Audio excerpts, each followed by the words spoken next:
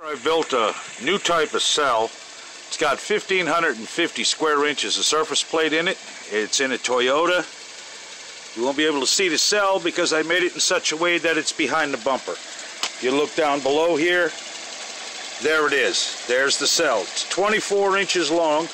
Right now I'm running it at about 32 amps because I don't know what it's supposed to do.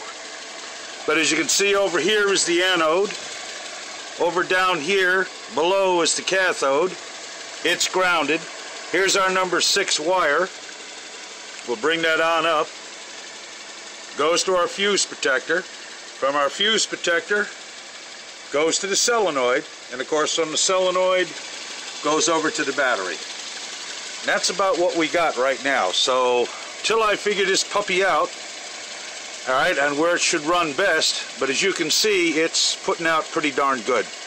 This is actually bigger than a Magnum in surface area, but yet smaller in total area when it comes to the case. That's about it. Bye-bye.